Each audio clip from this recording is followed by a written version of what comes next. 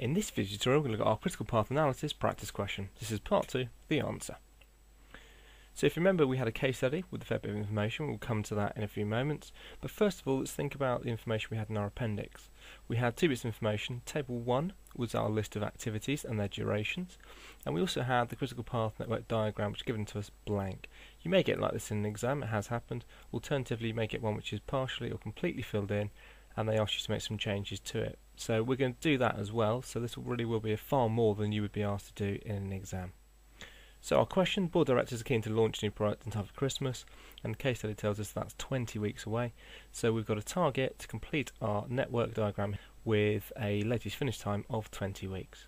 We're going to start with the early start time, which goes in this top quadrant, and we're going to work our way from left over to right. When we get there, we can then work backwards for our latest finish time. We always start with a 0 at the beginning, because there's no delay before this, there's no activities that precede it, so it can start theoretically immediately.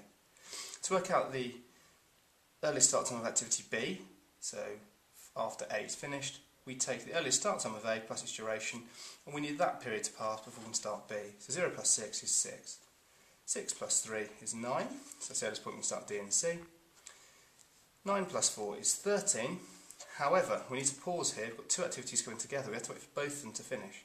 So before we can calculate the earliest start time of H, we need to go back and look on this lower path. So 0 plus 3 means that G can start after 3 weeks.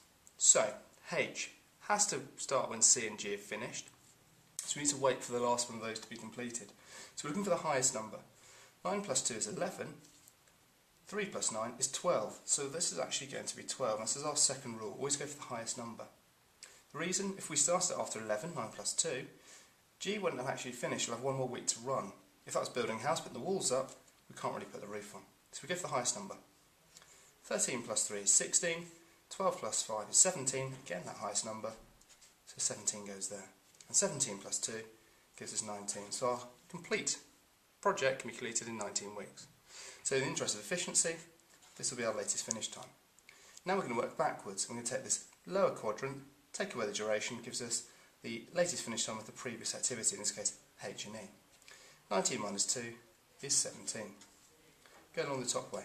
17 minus 3 is 14.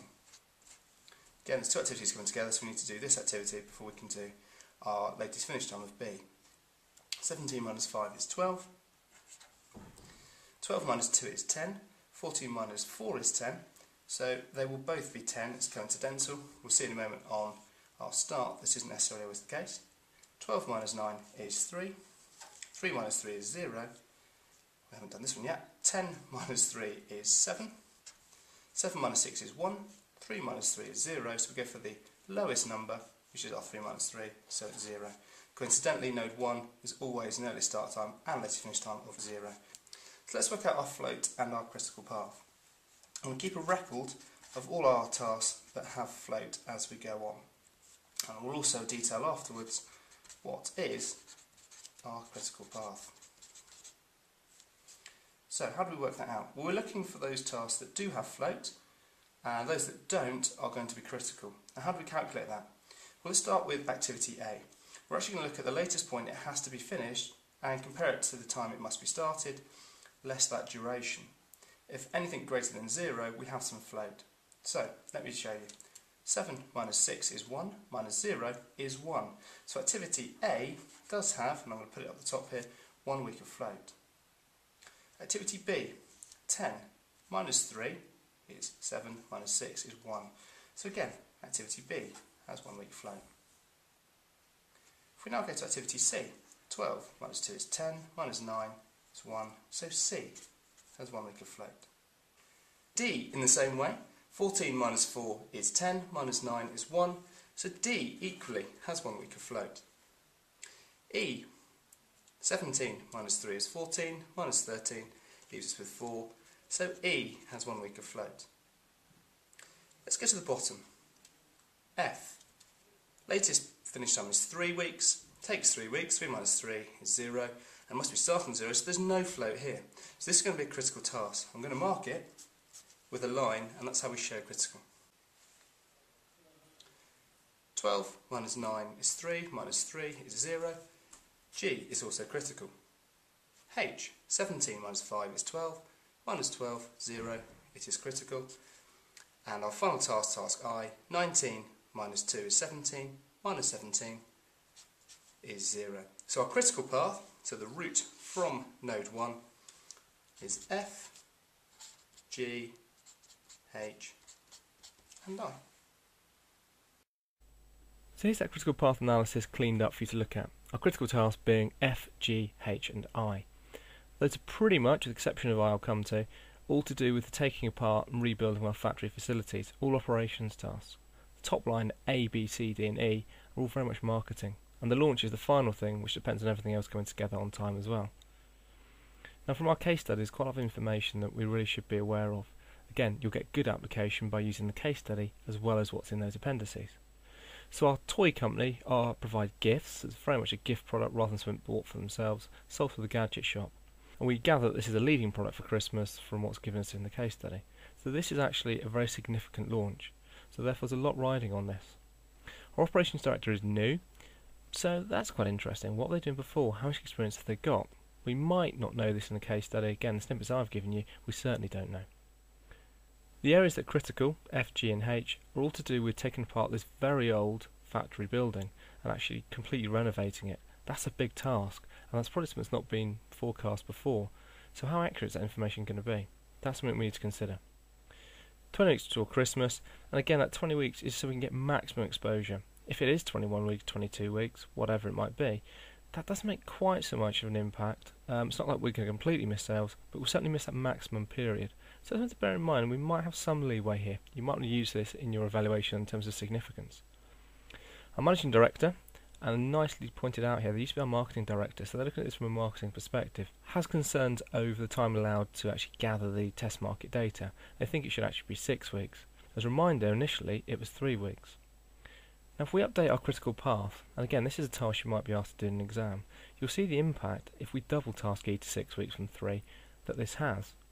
It actually makes the marketing activities A, B, D and E now critical, and changes our total project latest finish time to 21 weeks. So this would actually make us outside of that target of 20 weeks. So that's quite interesting. Again, it's quite tight though. So let's have a look at the arguments. So remember, good evaluation question, you need both sides of the argument. You need balance to show good evaluation.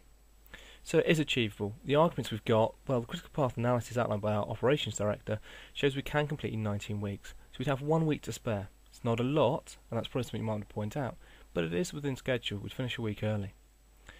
The firm are actually likely to be able to predict certainly the marketing aspect, those A, B, C, D, E tasks, quite accurately. I'd imagine they've been doing this for a few years. It's the factory things that are critical that I'm more worried about though. Because the tasks are all construction based, and so therefore we could throw more resources at those, more money, more workers, and maybe outside companies we're working with, so we can hold those accountable. If we're getting information from them, they're experts, so have they contribute to our critical path? That might add for the accuracy. But we need a counter argument. So why might it not be achievable? Well, the new managing director is a marketing expert. The project could well exceed 20 weeks if he is correct, and obviously that puts a week over where we want to be. That's significant, certainly if that 20-week event, that launch, is a very, very big affair. That could make a big difference. It could be make or break for this product this year. The building work is an unknown project. How will the operation director know this information is correct? We don't know this. Could be the fact he's got it right, but we don't know where he's been in the past, and it's something, again, building work notoriously overruns. And what experience has this new operations director got in terms of putting critical path together, or of this business? These are unknowns, and unknowns uncertainty will detract from the accuracy of the predictions we see in our critical path analysis. So where could you go with evaluation? Well, I'm not going to give you a definite result, but I will give you some thoughts that you might want to consider. Either way, it's very close to the 20-week deadline. If the original forecast is correct, it would take 19 weeks, which is 1 week spare, 1 week of float throughout. And if the marketing director, who's now the operations director, is correct, we're actually going to take 21 weeks. So it's either way very close to the 20-week deadline, but it's how important going over by a week actually is. Even if they do meet that deadline, does that mean they're going to rush? Are they focusing on time rather than actually getting the correct information from customers to make the right product? The right product, even released a couple of weeks late, could have massive sales. Could be the runaway success of the year, the product of the year. So does it matter if it's a week late? Maybe the focus is in the wrong place here for this business. And how critical is the launch date? Is 20 weeks make or break, or is it just less than desirable?